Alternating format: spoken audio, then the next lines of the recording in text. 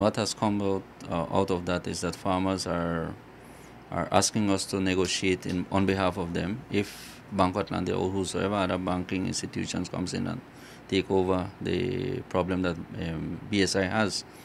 And the other thing is that we try to put our position, our plans, so that if things doesn't work out with Bank of Atlantic, that then we have something in table that, as you know well, on the 12th of June, farmers brought out a resolution for and charging the Committee of Management to find a way how cane farmers can turn to be the majority shareholders of BSI. Farmers are aware. We have presented to them the proposals of Banco Atlantida, and we have analyzed along with them what are things that can give benefit to the farmers and other issues that can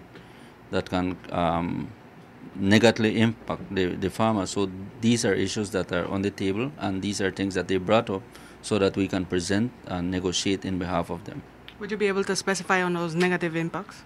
Well, the negative impacts are the proposal of Banco Atlantida wanting to become or having 50% of production. The other issue is the changes in the payment system to cane farmers.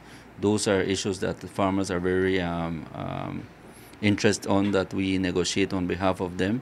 The other issue is that we negotiate for them benefits in the use of bagasse as fuel for the Belcogen plant. So those are part of the issues that have come on board, that farmers have very vociferous have said that we need to negotiate so that benefit can be granted to them.